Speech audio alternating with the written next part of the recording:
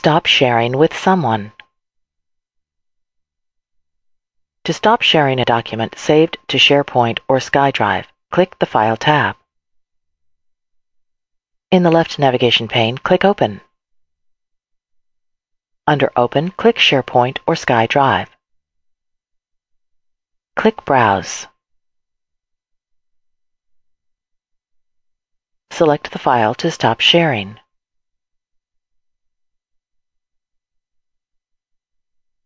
Click Open.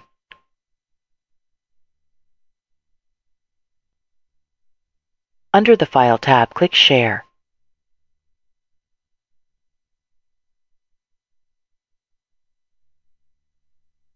In the Share area, click Invite People. In the Invite People pane, locate the Shared With area. In the Shared With area, right-click the appropriate contact. Click Remove User. The selected contact has been removed from the Shared With area and does not have shared access to the file anymore. This is the process to stop sharing with someone.